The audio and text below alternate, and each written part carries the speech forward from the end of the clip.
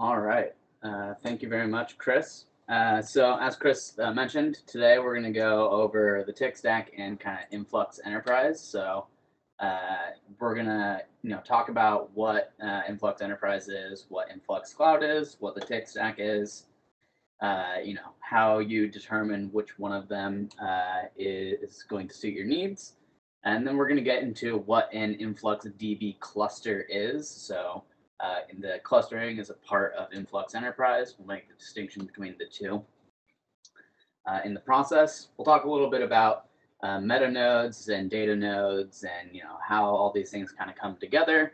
We'll go briefly over what kind of hardware you should actually run a cluster on and some minimum requirements that we set there. And then finally, we'll do a short demo of an installation of Influx Enterprise. So just in case you don't know, what is InfluxData? InfluxData is a modern engine for metrics and events. And this kind of came down, or what came out of, some new workload requirements that we started noticing, which is, there's sensors on everything. We want to monitor everything. And so we need kind of a new system to deal with these high volume writes. We wanted something that could handle both regular and irregular data, so events versus metrics. And we wanted a lot of logic about data retention, particularly based off of time. We also wanted to have time-based queries, so give me the average over the last day, things like this. And then we wanted something that was scalable and available.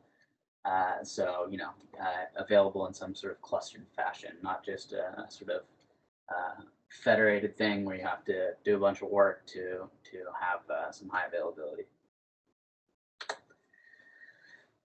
InfluxData has 3 product offerings. There is Influx Cloud, which is a hosted version of Influx Enterprise. So the main idea here is it's all of the enterprise features, and we'll talk about what those are in just a moment, except we will host the instance for you. There's InfluxEnterprise if you want to run what we have in our cloud in your own hardware on premises. And then finally, if you're sort of just getting started or you've already have something built out, you can use just the tick stack, which is 100% open source. So this brings me to the question here, which is, what is Influx Enterprise? So Influx Enterprise is the full sort of InfluxData tick stack. So you get Telegraph, you get InfluxDB, you get Chronograph, and you get Capacitor. But where there's some additional features, namely that you get high availability of each of the components of the tick stack. So you can get a highly available version of InfluxDB or Capacitor, Chronograph soon enough. So you get kind of this whole high availability thing, and then kind of be possible to have something that is a little bit more sort of scale out performance. You get more sort of cluster management tools that come along with Chronograph.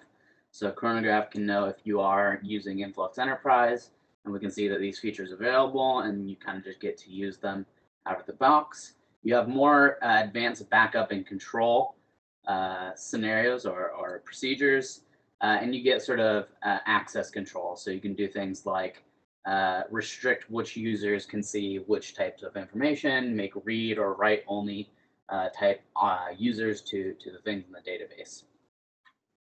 So those are sort of the distinction between open source and enterprise. Enterprise is really just clustering, so high availability and scalability, and advanced sort of management features that are sort of nice in some sort of enterprise contexts. Now, Influx Cloud is the entire Influx Enterprise features, but packaged together as a service that you can purchase that you don't have to host yourself. It's just an endpoint that you call out to.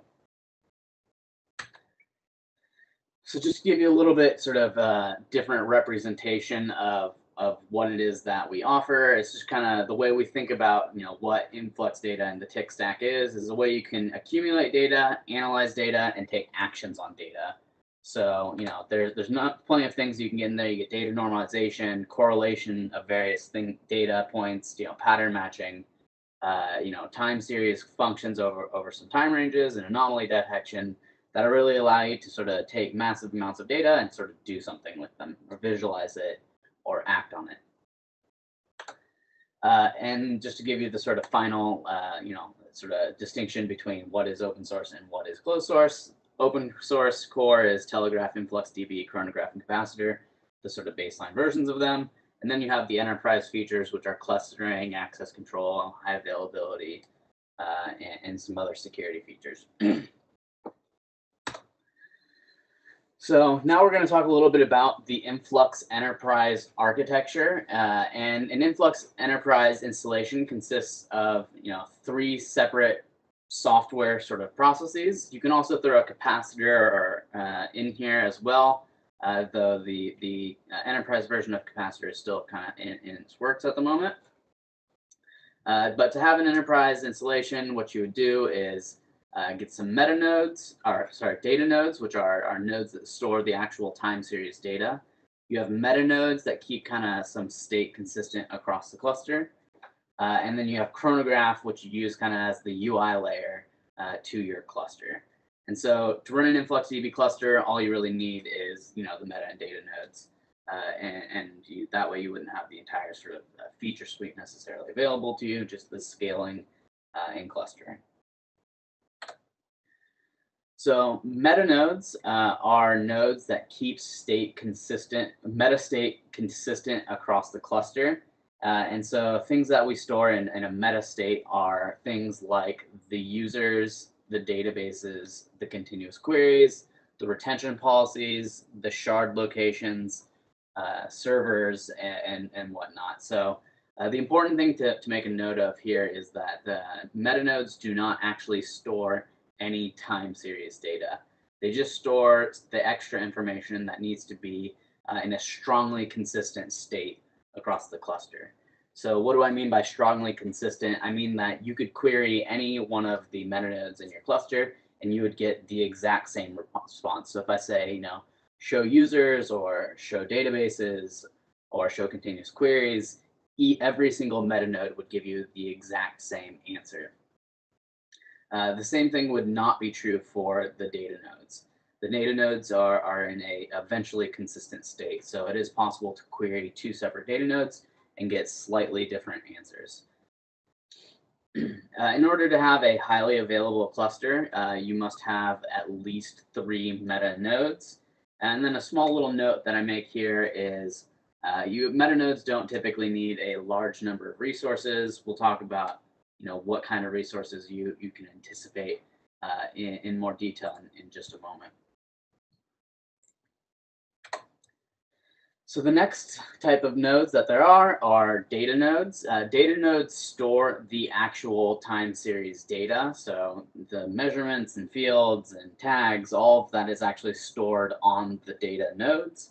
And data nodes are actually the nodes that respond to and receive queries. And so they don't participate in sort of this strong consensus for things like users and continuous queries. If they ever have to interact with that kind of information, they'll call out to the meta service. In order to have a highly available cluster, you must have at least 2 data nodes. And typically, data nodes do need a large number of resources. So this is where you want to put your, 1,000 IOP SSDs and your 30 gigs of RAM, or 128 gigs of RAM, 16 cores. These are the nodes that you really want to put that type of processing onto. Finally, the last piece that sort of comes into play here is chronograph. And chronograph is used to do kind of user management. It also has a number of kind of pre-built dashboards. You can do some custom dashboarding. You can do database management and retention policy management, and just all the kind of UI features that you would want out of a cluster. You can do all of that through chronograph. And as mentioned, the chronograph can detect if you're using an enterprise version of the software and appropriately, unlock a certain number of features that may not have previously been available to you. So the final step in a sort of complete enterprise, Influx Enterprise installation is a Influx Enterprise monitor, or something that is actually monitoring your Influx Enterprise cluster. And so we have this little bit of a visualization off to the right here, where you have your meta nodes, your data nodes, you have Telegraph on each of those nodes, and then a separate InfluxDB instance that is consuming that data, and maybe a chronograph or a telegraph or a capacitor sort of hooked up to that, alerting you to let you know if there's anything wrong with the cluster itself. So the idea here is you have a separate InfluxDB instance, telegraphs all reporting to that step on each of the nodes in your cluster, all of them reporting to that InfluxDB instance, and then maybe chronograph to do some visualization or dashboarding of that instance. And this is something that we strongly recommend for any Influx Enterprise installation, just so you have something monitoring the thing that is monitoring your cluster. So we got a question in the Q&A, which is, can you give a quick explanation of Telegraph? Yeah, so Telegraph is our metrics collector. So it's the way that you kind of generate data. So there's two main fashions that you can operate Telegraph in. Is you can put it on every node in your cluster or every node in your server farm and have it report things like the amount of memory that it's being used, the amount of disks that is being used, the amount of CPU that is being used. It'll report all of that information back to your cluster, where you can sort of monitor each of the nodes in the cluster independently. And that's one way you can use it. The other way you can use it is to monitor things like monitor your MongoDB instance or your Postgres instance, and have it collect some statistics about that and write it into InfluxDB. So like a system monitoring agent, exactly. So it's much like CollectD, is a similar kind of analogy that it could draw to.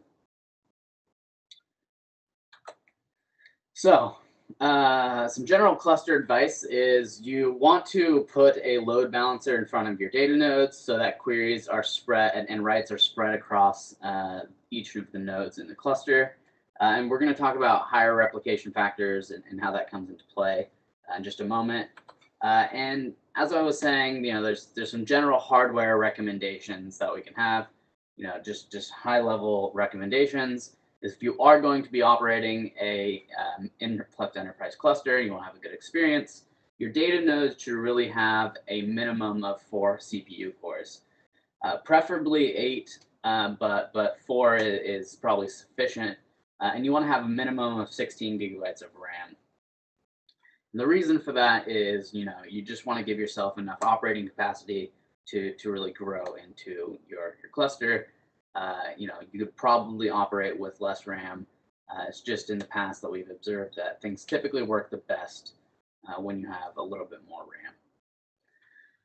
And then for meta nodes, you really don't need that many resources. In fact, you can just have 1 CPU core and 2 gigs of RAM is more than sufficient. And the important thing to note here is that you need to have an odd number of meta nodes. So the particular consensus algorithm that the meta nodes use is Raft, and Raft relies on there being an odd number of Raft peers. And so another thing to make a note of here is at InfluxData, we don't charge, or the pricing is not reflected on the number of meta nodes that you have, but rather the number of data nodes that you have and sort of how large those data nodes are. So if you do have more questions about data nodes and pricing, please reach out to our sales team. I'm sure they'd be happy to answer any questions that you have.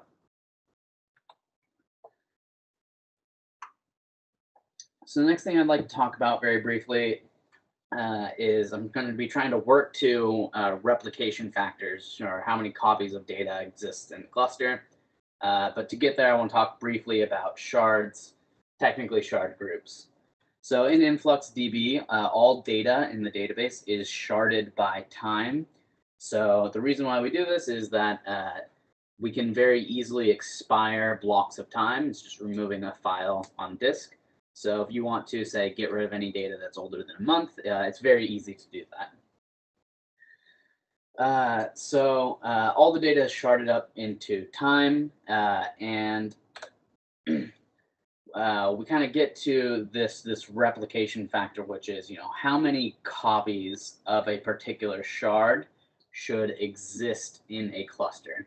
So if you want to have some sort of resiliency to, say, a node going down, you want to have a very high replication factor. So your replication factor can never be higher than the number of data nodes in the cluster. So if I have a 2 data node cluster, like I do in this example here, the highest replication factor I can have is 2, and having a replication factor of 2 simply means that there are 2 copies of that shard in the cluster. So in this example here, we can see that shard 1 exists on both data node 1 and data node 2. Now this is to contrast this with, I could have a replication factor of 1, in which case there would only ever be 1 copy of a shard in a cluster. To make things a little bit more resilient, we actually do fragment shards up a bit more. So if you happen to lose a node, you don't lose all of the data that is for a particular time range. You just lose some of it, just based off of how we split things up in the cluster. So there is some things to kind of keep in mind about replication factors. And let me make sure I have a slide. I do have a slide about that. So how do you utilize replication factors? How do I monitor or create a retention policy that has a replication factor? So you can do it in kind of 2 ways. You can, when you go to create a new database, you can say create database MyDB with replication and give the replication that you'd like to have. Or alternatively, you can say create retention policy MyRP on MyDB with some duration, and then the replication that you'd like to have. You could actually get a little bit more if suppose you already had a database and you want to modify the replication factor. You could do that as well by issuing an alter retention policy command. If that interests you, I'd recommend checking out the documentation. So one thing to keep in mind is that higher replication factors will result in lower query latency, but higher write latency. So just to give you a little bit of an idea of sort of reason about this is when I'm writing data, if I have a high replication factor, meaning that all nodes must receive all of the data, you're basically doing write amplification, right? It's, write to one location, it has to write to all the other nodes in the cluster. And so this kind of just, increases the amount of time that any one write will take place. There's some things you can do to control the level of guarantee of the request. So if I'd like to have it verified that that data point was written to each of the data nodes, I can issue a write query with a consistency all, and that will make sure that each node has accepted the write before returning a accepted write to the client. Or if I can, be a little bit more lax with things, there's things like consistency any or consistency one or quorum, where maybe a majority of the nodes need to acknowledge a write before it is accepted. So that's why having a higher replication factor will probably decrease the write throughput of your cluster. So if you do have a very, very performance critical instance, having having a higher replication factor will lower your write latency. And what do I mean by lower? It's definitely not an order of magnitude, I would say. So an OSS instance could probably take on the order of 700,000 writes a second. If you had a replication factor of 2 in a data node in a cluster with 2 data nodes, I would say that you might see that drop to something, may say like 450,000 rather than that 700,000 that I previously stated. Whereas if you had it singly replicated, it would probably be around that 750,000, possibly even higher. So to contrast that, why would anybody ever want to do that then? You get higher resiliency, but you also get the added benefit of more data nodes in the cluster can respond to a query.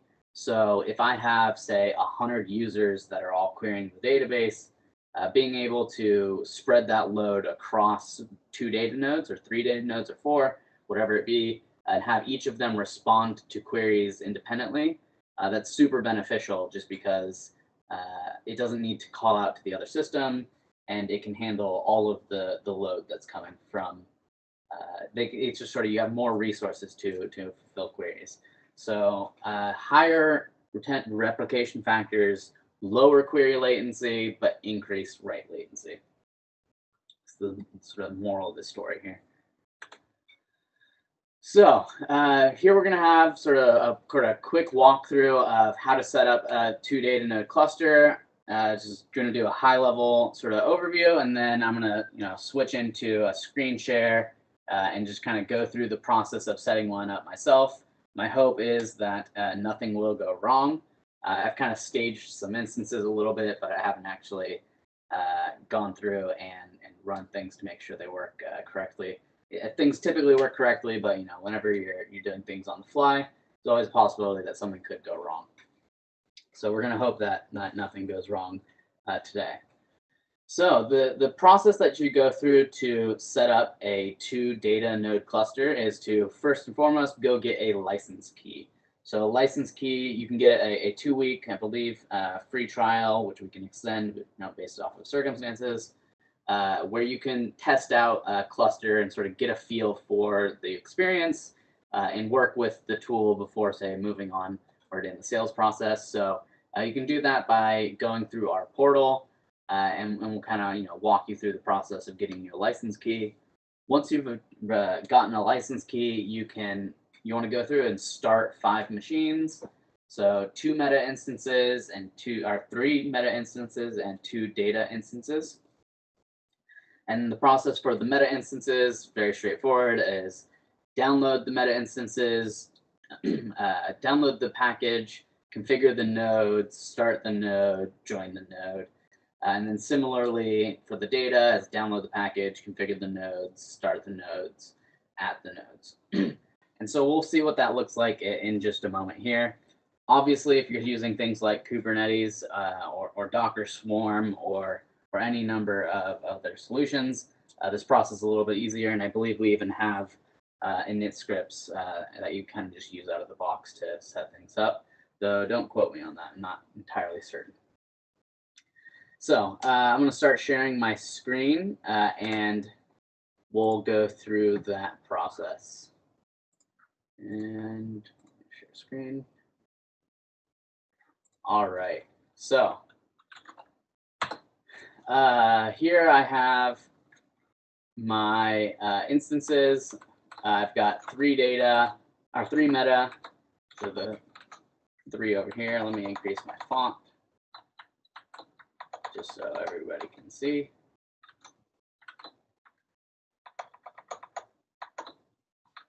All right. Yeah, you might want to do it a little bit more.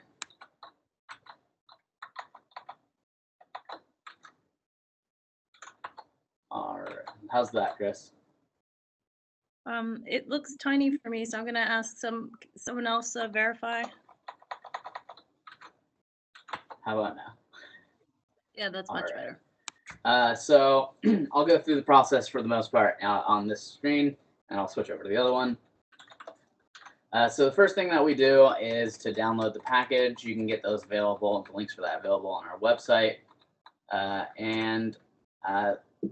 As I mentioned, you want to start the service, so sudo service. We want to configure the nodes beforehand. So we're going to go into etc InfluxDB, InfluxDB metaconf. And so the main thing here is you just want to assign the host name. You don't have to do this. You can just use the node's IP address if you please. Every node in the cluster must obviously be addressable by all of the other nodes.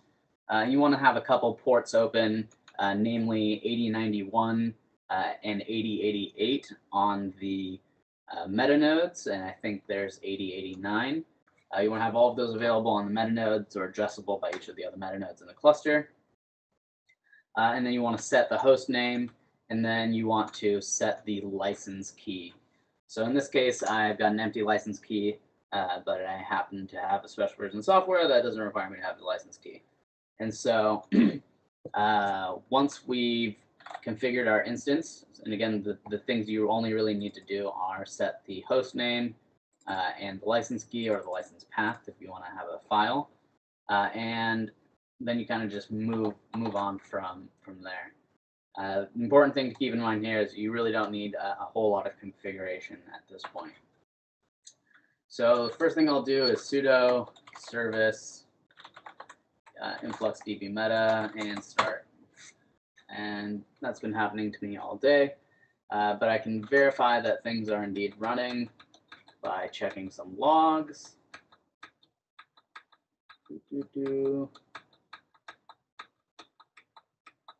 There we go. And we can see things appear to mostly be working and executing, but there's no leader. And so we're going to join the node to the cluster. So to do that, we say InfluxD CTL join. Fail to join cluster. So we're going to say -h. And we're going to say we're going to do this one here. All right, so if we do, so what I've done here is I've added the meta node to the cluster, and then I can do an InfluxD CTL show to see the various meta nodes in the cluster. So what I'm going to do next is start each of the other services. So sudo service InfluxDB meta start and sudo service InfluxDB meta start. And I'm going to do the same exact, I'll give it a moment to do it for the rest of the meta nodes, or data nodes. So I'm going to add the other data nodes here, or my apologies, meta nodes. And then I can reissue the InfluxD CTL show command, and I can see that all of the meta nodes here are part of the cluster, or at least this node believes that they're all part of the cluster, which means that the other nodes also believe that they are part of the cluster. I can see the version of the software, and I can currently see that there is no data nodes running. So now we're going to move on to a data node. And we're going to get bigger again, just so everybody can see. And we're going to do vim etc InfluxDB. All right, and so again, the only thing we need to really touch here is the host name. So just fill it up with something that is addressable from the other nodes. And you want to have the ports 8088 and 8086 available. And then the next thing you're going to want to do is get a license key and fill this in. You can do it either through an environment variable or by putting it in the configuration file, whichever is easier for you. Once you've done that, we want to start the service InfluxDB start. And we'll do the same one here, sudo service InfluxDB start. And then we're going to go over here and we're going to add data 1 on 8088. Oops, we want to add data. So what we're going to say is InfluxD CTL add data 1 8088.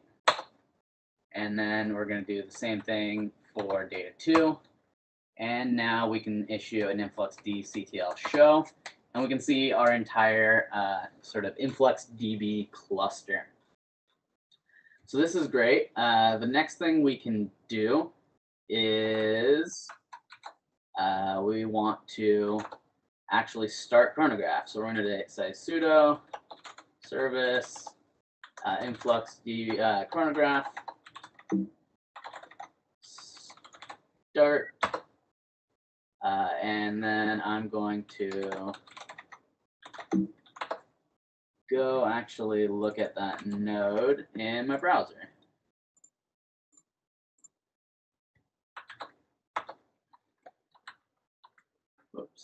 And chronograph by default runs on 8888.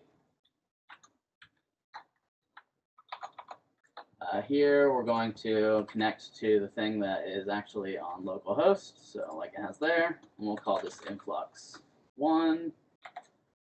And there's actually not currently a telegraph running on there, but sure, that's fine. So from here, I can create some databases. So if I want to, let's see, do some administration, I can cannot communicate with the server.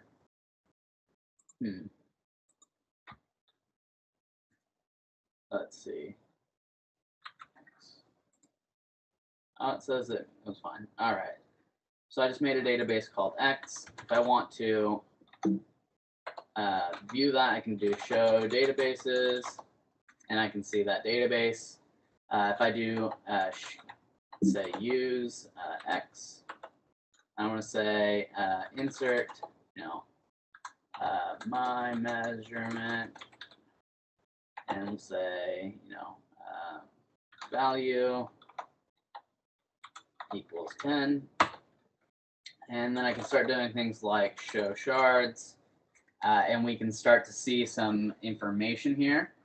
Particularly, we can see that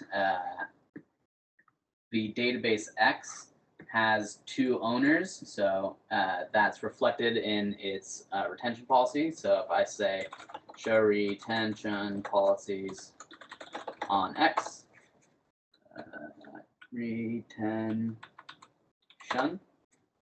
that's just because I can't spell or type. If I say show retention policies on X, X being my database, I can see that there is a retention policy called autogen that has a duration of 0, which is just an alias for infinity. That has a shard group duration of, I want to say 7 days, and that has a replication of 2 and is currently the default retention policy. So I can see that the replication by looking here at the number of owners, which is the number of owners that I have of that shard in my cluster. So as I mentioned previously, we can also do something where we had a singly replicated database. So what we can do in that case is we're going to issue a create database mydb with replication of 1.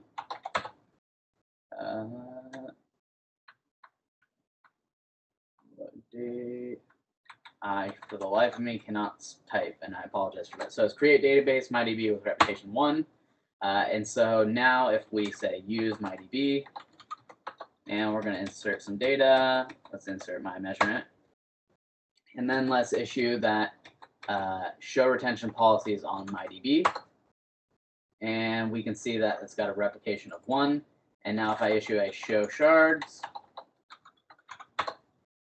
we can see for mydb there's just a single owner, which means that that individual shard there's 1 copy of that individual shard in the cluster, whereas in this case here there is the shard with shard ID 2 has 2 copies of it in the cluster, 1 living in each of owners 4 and 5. If I want to get in and do some other things, I can do some user management. I can do things like create user, say my user with password, and I can ascribe various roles and permissions.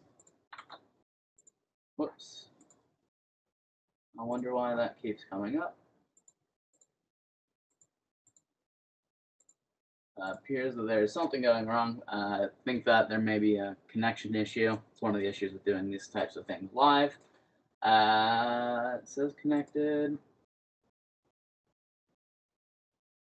So that's sort of a number of the features that we have in the clustering. You can obviously do a lot more. You can do things like create dashboards, ascribe certain roles to certain users, and describe the various permissions that they have, which tags and fields they're allowed to see. For the time being, though, I think that mostly covers a sort of base demo of InfluxEnterprise, and so I'm gonna sort of close out of my screen share and then answer any questions that may have come up in the chat. So thank you for your time, and I'll spend some time going through the questions in the chat now. It looks like it says here, can you talk a bit more about the name resolution requirements, host files or DNS? Docs require host file entities. You don't need to, DNS is fine. You don't need host files. The reason why I've done it with Etsy host is just to make things a little bit more simple when you're doing things by hand, just so you don't have to paste IP addresses everywhere. So the next question is, does each of the meta nodes not require the IP and or host name of the other nodes added to the configuration file? You don't need to do that. Yeah. So in fact, we actually, a long time ago, we used to have something similar where you needed to have every other node in there. You don't need that in the configuration file at all. All you do is, there's sort of two commands in InfluxDCTL. One of them is InfluxDCTL join, and the other one is add. If you are on a node and you want to join another cluster, you can call out to say, I'd like to join this cluster, and give it any node in the cluster's address, and it will figure everything out from there. Alternatively, you can make a request to one of the meta nodes and tell it to add a new node to a cluster. So yeah, you do not have to have a complete list of everything, of every member in a config file anywhere.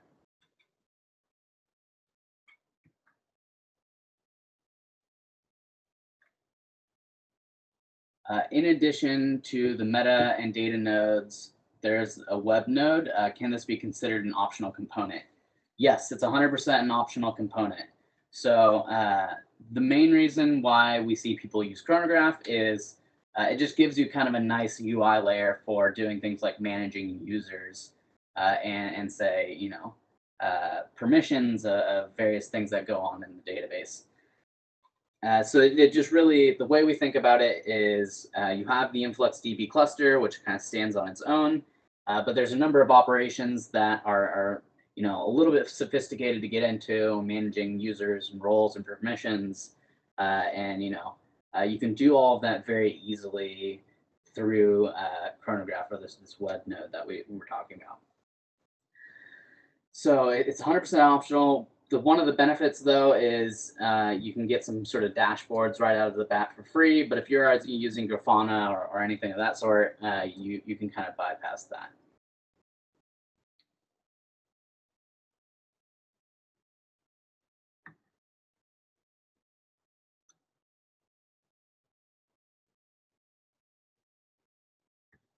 During your demo, you started Chronograph as a separate component.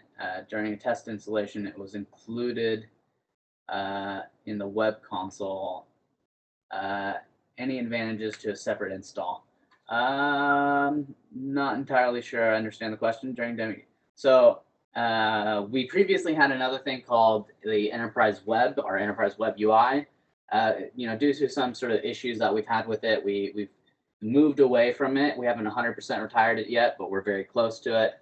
And we've built the exact same functionality into Chronograph that you can use to sort of do the same kind of user management operations. During test installation, it was included in the web console.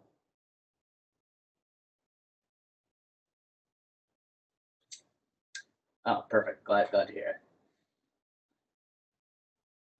So the next question is, how do you add a load balancer for the data nodes? Really, any load balancer will do.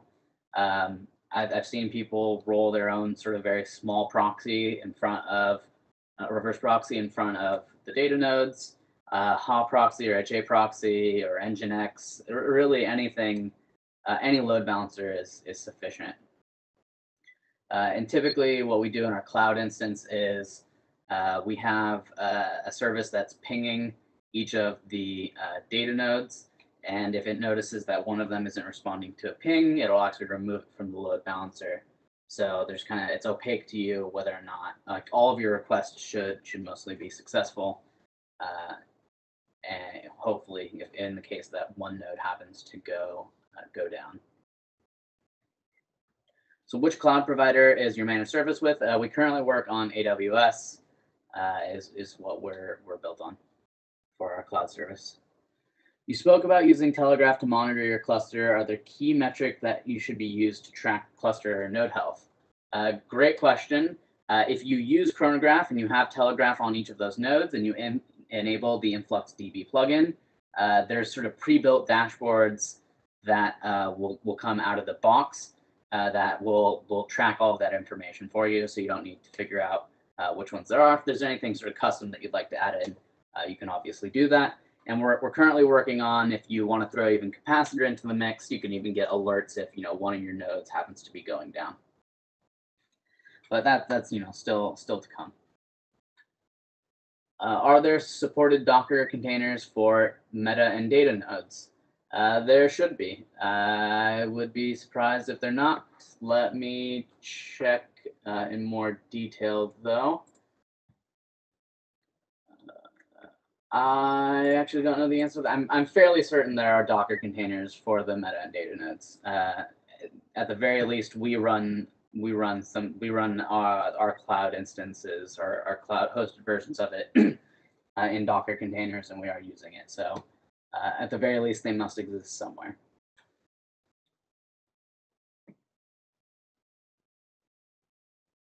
They probably would not be in the docs. I would highly recommend reaching out to our sales team, and they'll be able to assist you with that process of where they are. I myself actually don't know where they are. So if you send us an email, we'll put you in touch with our sales team. As part of your trial, we can get you a Docker container. Yeah, Mark, I'll go ahead and email you and Lauren, get you guys connected so we can get that moving. I also encourage everyone to put their questions into a community. One of our big contributors to the community is Jack Zamplin, and he's a huge Docker fan, and he might actually know that answer. Yep, Jack would very likely know that answer.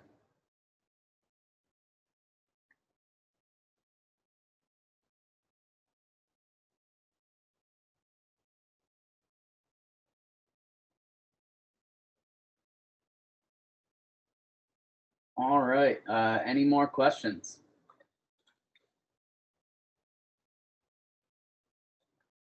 Where are cluster log files and what additional information is available comparing to single instance logs? Not entirely sure I understand the question. So log files, depending on what version of Ubuntu or Red Hat or whatever your whatever OS you're on, you pull them from journal. Sorry, my apologies. Throat's acting up here a little bit. You can pull them from journal D, or I think there's an option where you can specify a log file that you'd like it to be written to. By default, that is var log InfluxDB and then the name of the service that is running. The thing I don't understand is what additional information is available comparing to single instance logs. I don't know what do you mean by single instance logs?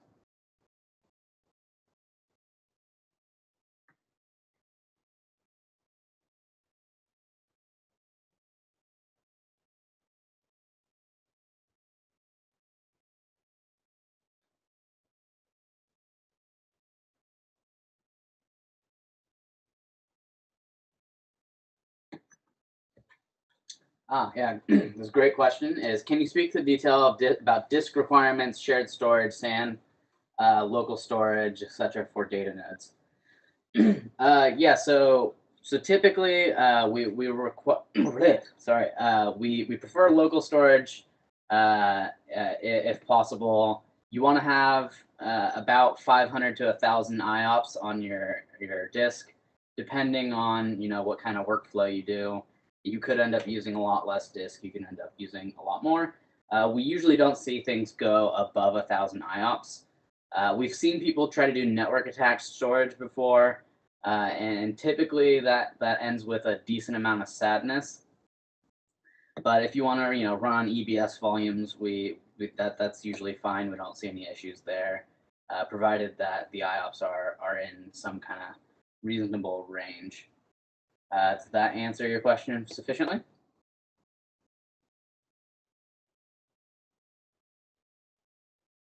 To give maybe even a little bit more detail, how big should the disk be? Yeah, local storage isn't ideal for production. Yeah, so, of course. So, but have an EBS volume is for SANs. Yeah, best practices for SANs. What do you mean by best practices? I maybe am not familiar enough to speak intelligently about this.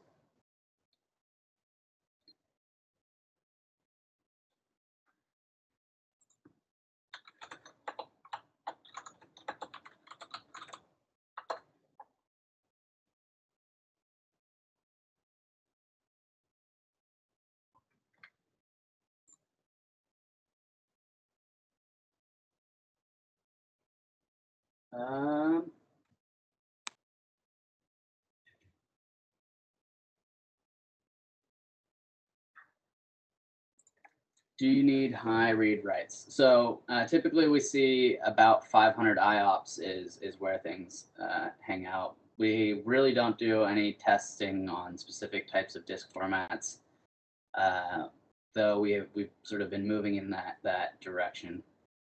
Typically, it's a typically you have the initial sort of append only that goes onto a wall, and that should be write optimized, and then things where things are coming from queries, that's the data directory, you want to do something that is read optimized. We haven't done specific things around what would be best. If you email in, we can get you a bit more information with somebody that knows a bit more about sort of some disk things, since it's really outside of my realm of expertise. So definitely email in or ask that on community, and we can get you a better answer for that. Yeah, I agree. The main reason why it's probably been a relatively light is we haven't done a whole lot of intensive testing around that ourselves. Perfect. So the other question is, how are CQ workloads distributed among the data nodes? So this is a great question. At any one time, one data node will be answering all of the continuous queries.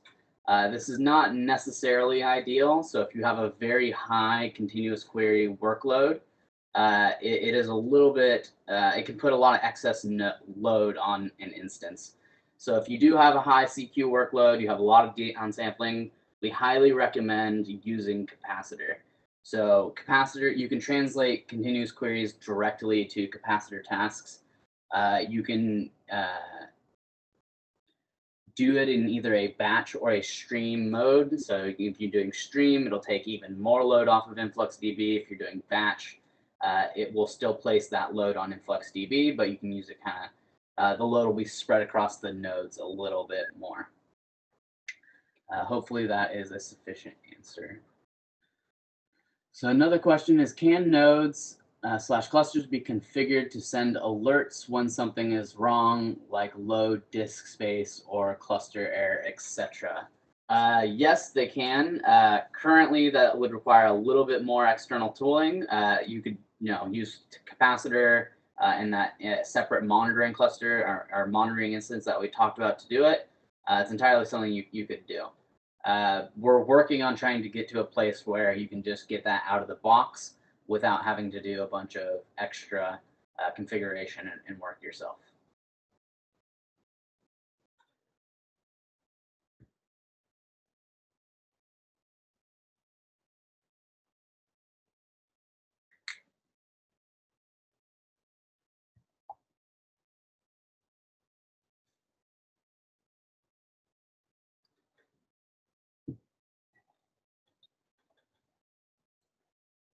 So the final question is, do you guys offer training courses on Influx in general?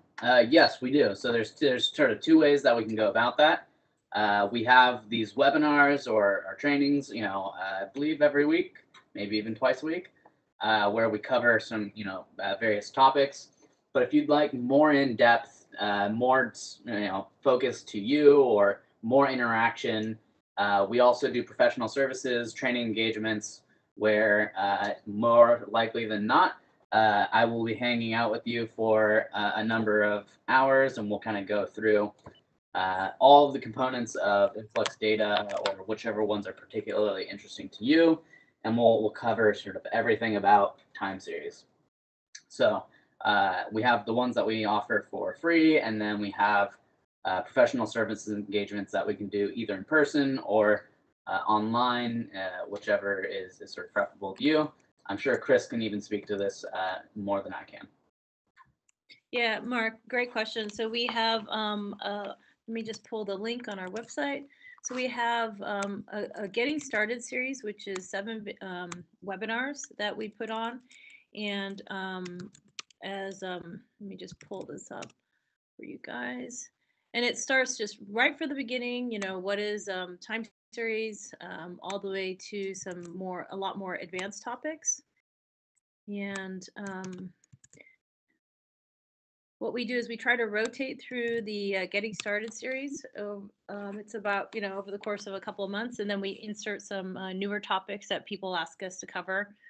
So we get into some details, really advanced details about capacitor. We just did one on writing a telegraph plugin, and all the videos are listed at that URL that I just gave to everybody. And if there are other topics that you want, just shoot me an email, and we're always happy to add those in there.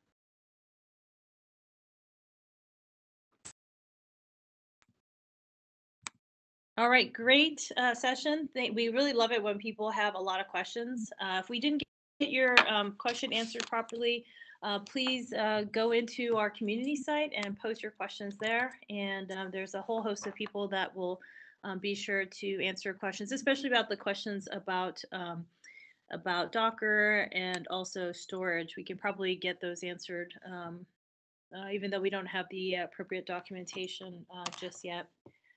I will post this webinar before the end of the day, and join us again next week. And we always have a webinar on Tuesday and a training on Thursday, and then I always post them on our website for everyone to take another listen to at their convenience. So thanks again, Michael. It's always awesome to have you, and thanks everybody for your really great questions. And we will see you again soon. Bye-bye.